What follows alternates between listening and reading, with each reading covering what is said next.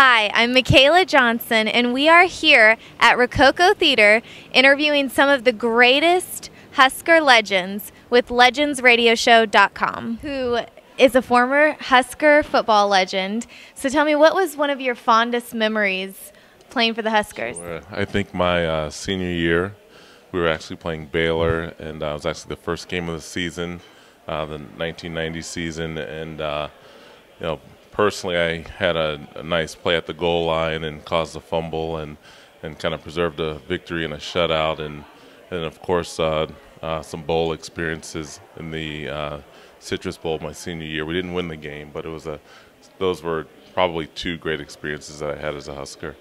Amazing. Now I have to ask, what are you doing now?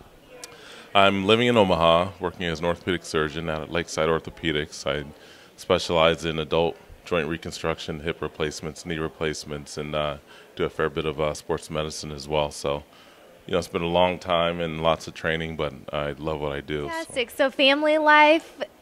Yeah, I have two wonderful boys, and they're my pride and joy. Patrick, my oldest, is at Concordia College in Seward, and then Jordan, my youngest, is in high school here. He's a junior at Lincoln Southwest, and playing football, basketball, track. So beautiful kids, smart kids, and great athletes, and they're a joy to be around. So Fantastic. It sounds like they're following in Dad's footsteps. So their mom was a pretty good athlete as well, and so I give a lot of the credit to her. It's in their genes. Well, fantastic. Thanks for joining us. Thank you. Thanks for having me.